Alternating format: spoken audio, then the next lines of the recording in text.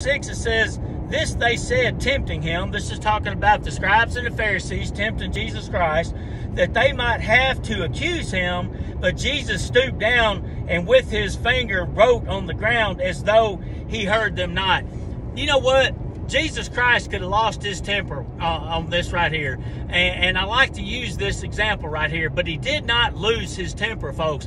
He uses James chapter 1, verse 19 and 20, and it says, "Let every man be slow to hear, slow to speak, and slow to wrath." Folks, it says, "For the wrath of man worketh not the righteousness of God." You know why Jesus Christ didn't lose his temper? Because he had the holy word of God on his side. He had the truth of God's word. He is the living word, and you cannot trip him up, folks.